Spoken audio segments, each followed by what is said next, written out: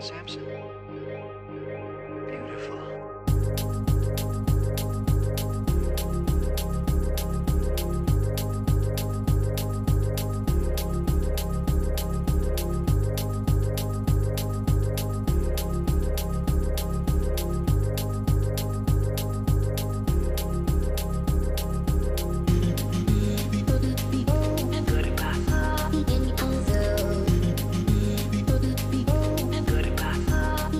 Getting started, you're gonna need 1 yard of heavier weight fabric. I recommend canvas or twill, and also 1 yard of lining.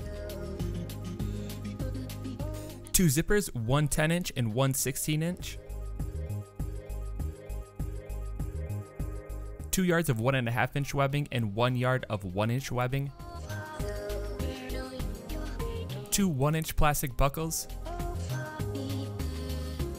1 1.5-inch buckle and strap adjuster.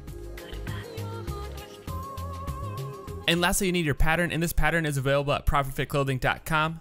Super easy to use, just download it, print it, and you're ready to go. And the links for all the supplies will be in the description, so definitely go check that out.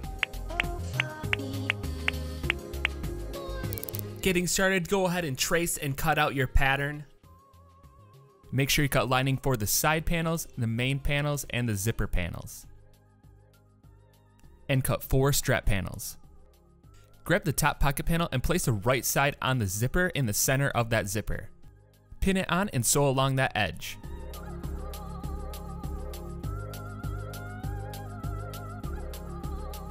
Flip that panel flat and then go ahead and top stitch on that seam allowance.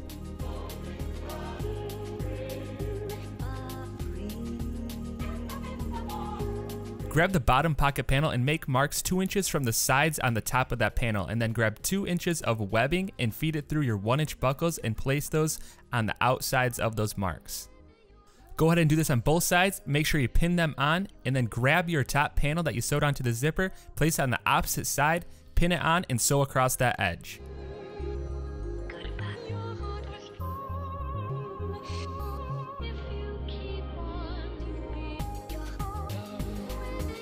Flip those buckles up and top stitch under those buckles along that seam allowance.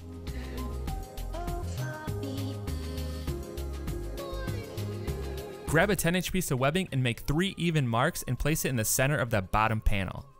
Pin it on and stitch vertical on those marks. And you're going to want to go back and forth a few times to really secure it on. Cut 2 8-inch pieces of webbing, and we're going to place these directly under those buckles. And we're going to sew as close as we can to the edge so that way they're secured on and they don't get unaligned when you sew on the side panel.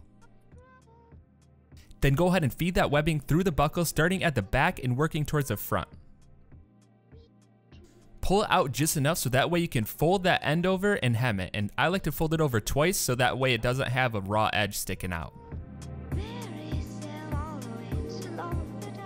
And once you have it folded over, go ahead and do a straight stitch across that webbing. And then go ahead and do this for both sides. Grab one of your main panel linings and place it directly behind this panel and sew all the way around the outside edge.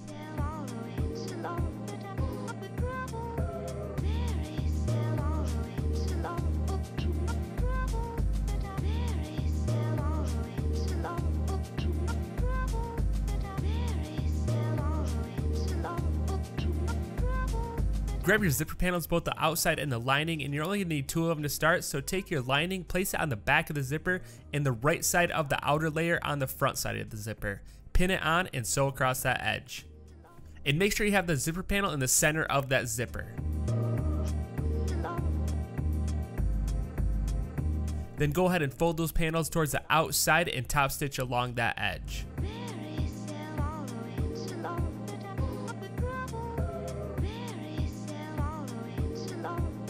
Then grab your other 2 zipper panels, and we're going to do the exact same thing on the opposite side, and make sure that you have the zipper panels lined up exactly.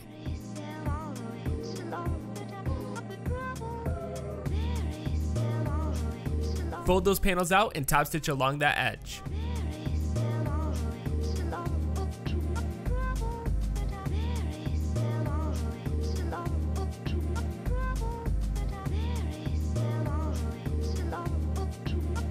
Grab both of your main side panels and then grab your zipper panel, place the right sides together, sandwiching that zipper panel in between the lining and the outside layer. And you're going to want to sew that shorter edge over the zipper. Once you have that sewn on, you can go ahead and snip the zipper end off. Flip the side panels down and go ahead and add a top stitch along that seam.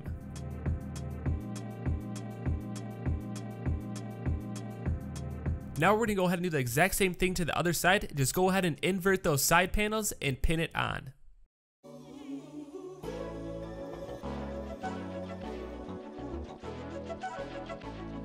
Before you start sewing, make sure that zipper train is moved towards the inside of that panel.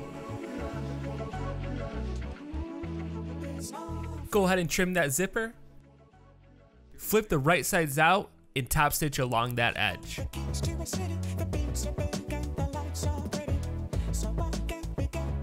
Grab your main panel and your side panel, mark the centers on both the side panel and the main panel, and what you want to do is line those centers up and pin all the way around the outside edge.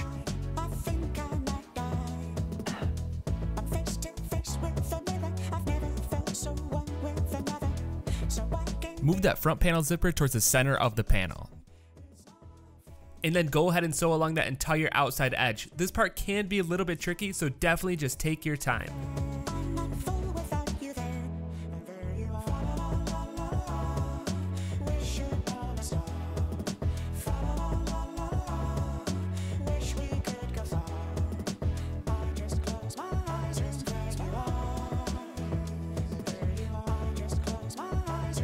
Then go ahead and trim the zipper and webbing ends. At this point, I like to pop the right side out just to make sure that all the edges are completely sewn and it's not missing any layers. Grab your strap panels and take two of them and place the right sides together, and what we're going to do is bias tape all the way around the outside edge. So we're going to be using a double fold bias tape binder to clean up those edges, and you can definitely get these for domestic sewing machines too. We're going to have links in the description. So go ahead and cut out long pieces of bias tape that are the right measurements to the width of your binder. The other option is to use a bias tape making kit, and this is where you pretty much just make your own bias tape. And it comes with a presser foot that helps you attach the bias tape to your garment. And it's pretty simple to use. All you have to do is cut a strip, feed it through, and iron it. And after that, it works the same as the bias tape. You just fold it over and sew it on, or you use that attachment. And it's super simple, just sew along that outside edge with the bias tape, and if you don't have bias tape, you can always sew the right sides together and flip the right sides out, and you should have the same thing, but you're not going to have that bias tape look. Grab your 1.5 inch webbing, cut a yard of it, and then you're going to place it about 1 inch from the top. Pin that on and stitch along the edge of that webbing.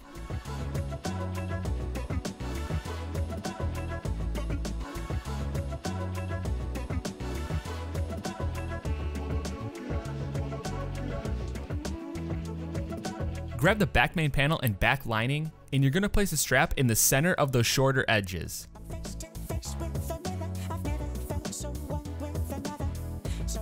Pin those on and stitch as close as you can to the outside edge.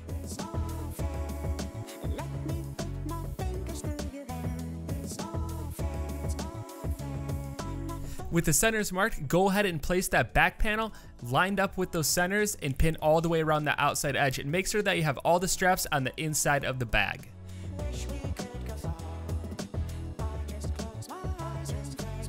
And once you have it pinned on, go ahead and sew all the way around the outside edge.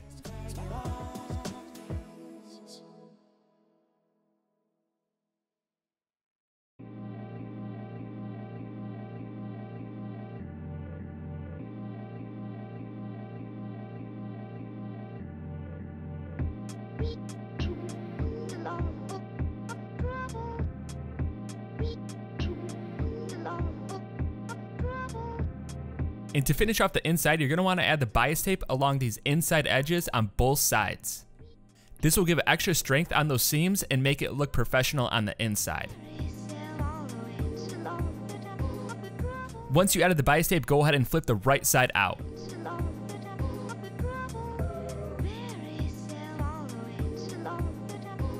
Now we're going to add the 1.5 inch buckle to the strap, so feed it through the end that doesn't have the adjuster, fold it over twice, and stitch along that edge.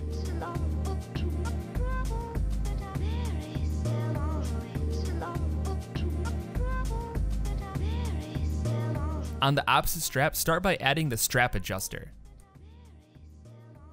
Grab the opposite side of the buckle with the adjusters and feed it through just like you did on the 1 inch buckles. Pull enough slack out, and then what you're going to do is feed it through the center of that strap adjuster and back out. And once you have that pulled out, you're going to want to flip it over twice just like the other side and stitch along that edge. And make sure you only stitch on that strap.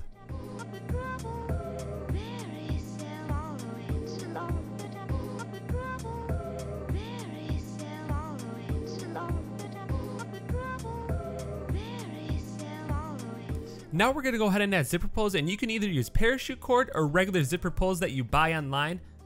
And we're going to go ahead and use the ones that you buy online. They're super easy to use. All you have to do is feed them through your zipper and pull them back through and tighten them.